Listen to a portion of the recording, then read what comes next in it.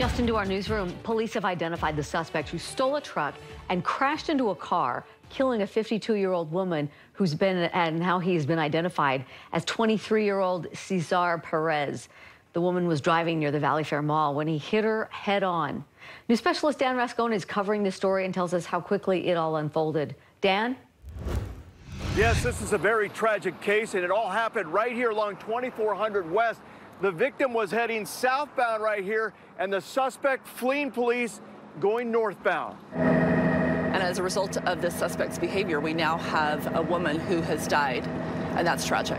Tragic aftermath of a head-on collision that quickly unfolded after a man fled police. A 52-year-old innocent woman traveling southbound along 2400 West, hit by a driver who police say just stole his truck. Headed northbound on that road, which is a one-way southbound road. He came into contact with a driver who was coming the opposite direction, hit that vehicle head-on, killing the woman inside of that vehicle. It all started here just across the street near City Hall. Police say at about 9 o'clock in the morning, they came across a man smoking marijuana, and he fled. Investigators say he then stole a Wasatch electric truck in this parking lot, hit one of the workers, and took off.